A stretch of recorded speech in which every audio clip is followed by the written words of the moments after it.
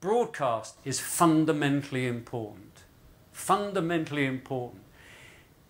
The great definition of a brand, and I think it's so, you should have it, every marketing person should have it above their walls, is a brand is made not just by the people who buy it, but by the people, also by the people who know about it. And that requires broadcast.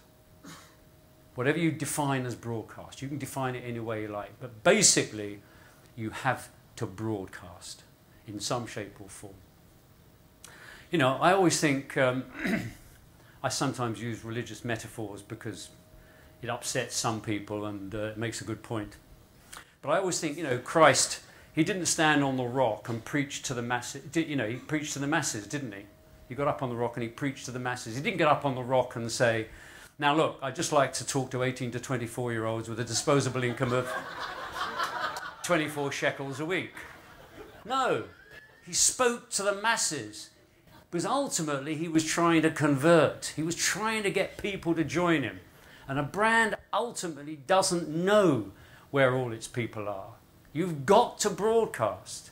You know that, whoever said, you know, 50% of my advertising is wasted, nobody can tell me which 50%. Obviously a complete idiot and didn't know anything about advertising. But yet it's always used, isn't it? Oh, that's a very clever thing to say. No, it's not. It fails to understand that a part of what you're doing is conversion. Because if you're not converting, you're dying. And if your job is to help the brand die, then fine. That's, you know, it's a different definition from the one I thought.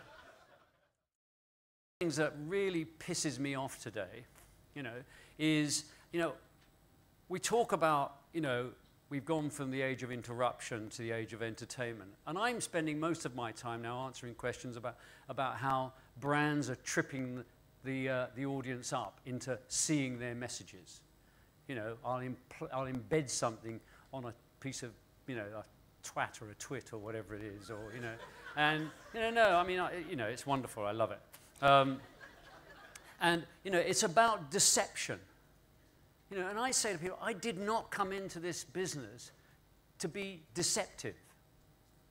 I really didn't. I came into this business because I thought I could create work that was inspiring.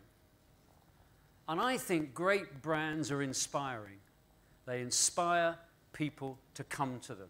And the ones that last the longest are the ones that are doing that. And even though people say we've moved from the age of interruption to entertainment, then, you know, they're not really...